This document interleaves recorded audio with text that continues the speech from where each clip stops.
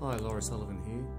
This 27-year-old gentleman had a penetrating eye injury with glass entering his eye 18 months prior. He became anarytic at the time, and as you can see has an inferior corneal scar which is actually adherent to the anterior lens capsule. He also has retinitis pigmentosa and is a high myope. He came to see if his cataract could be improved. The issue for me there was that inferiorly there appears to be some zonular defects, and so I'm starting with some triamcinolone in the anterior chamber to see if there's any vitreous in evidence there. Just irrigating that around to make sure it's reaching the recesses.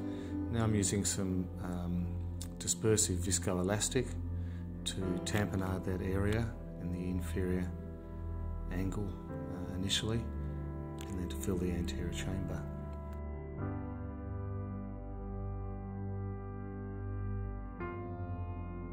I'm just using a 2.4mm keratoene to enter the anterior chamber and also to puncture the anterior capsule very carefully.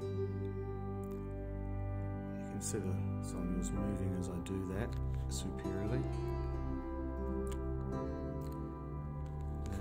Very carefully starting to do a capsular rhexis, and the capsule itself is fairly elastic and there's a fair bit of give in the overall lens zonule complex, but it's basically stable. The issue of course is when I get around to that scar, how to deal with that, and you'll see what we do with that in a moment. So I've basically done half a capsular rhexis here to the edge of the scar.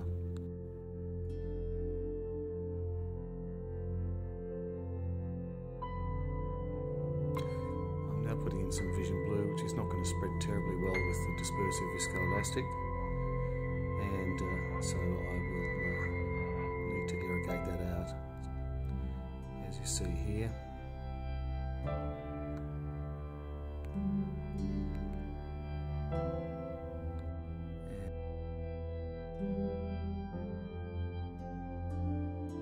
And reinstill Trypan blue and spread it around, and again just aspirating, irrigating, aspirating to clear it from the anterior chamber.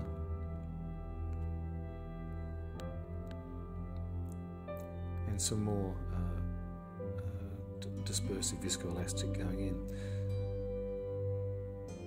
Now I'm cutting the capsule to tear the capsular rhexis back in the counterclockwise direction.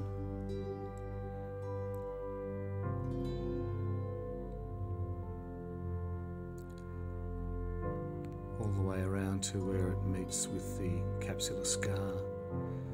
You can see the vision blue has stained some capsular folds going up to the corneal penetration, perforation, and now I'm cutting the base of that with retinal micro scissors.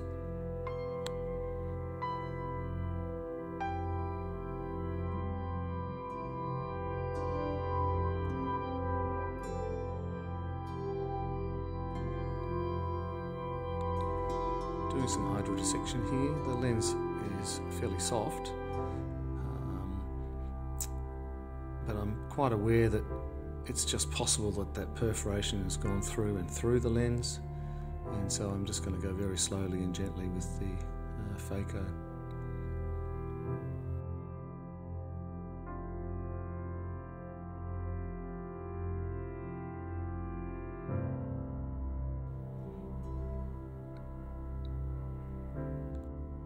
Just doing a little more visco and hydrodissection. I think that's viscodissection by the look of the response, and peeling some of that opaque lens out of the periphery of the capsule.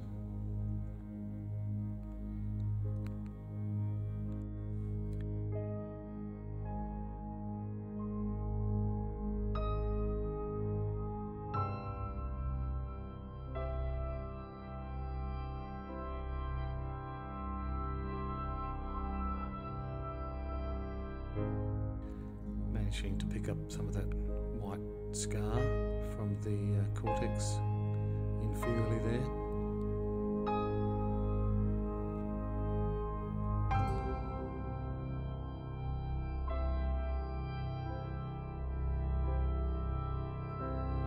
And eventually the fairly soft lens material is aspirated.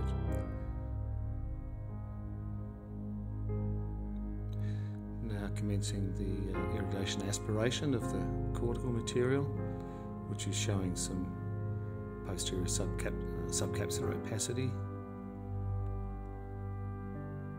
Once again, I'm not really going too hard at the cortical material under that scar.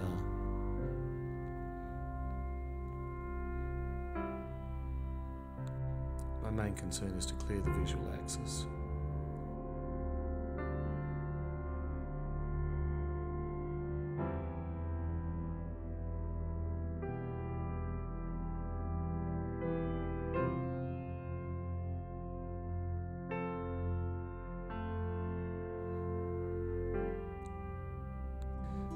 Dispersive viscoelastic filling the capsular bag.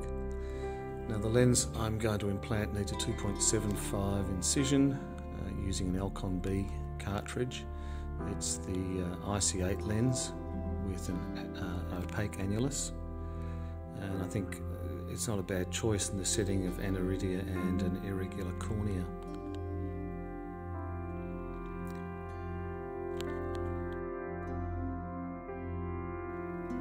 Again, I'm trying to not put too much stress on that inferior capsular fornix. You can see the zonules are stretched and distorted there inferiorly. I'm not quite sure how strong they are inferiorly. And once the lens is inserted, I'm rotating the haptic away from that area.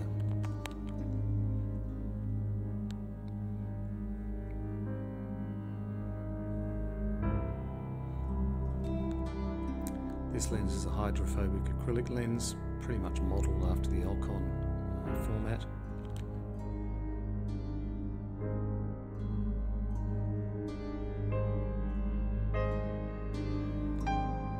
Now I'm placing a capsular tension ring again. I'm hoping to reinforce the inferior capsular bag by placing I think it's a 10.5mm capsular tension ring.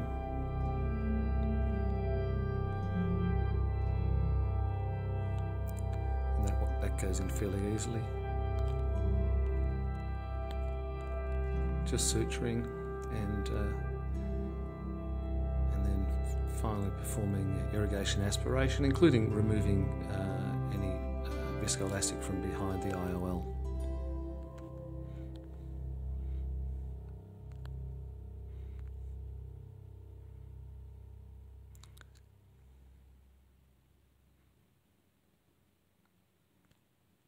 And this is day one post-op. Everything looks quiet and settling nicely. Thanks for your attention.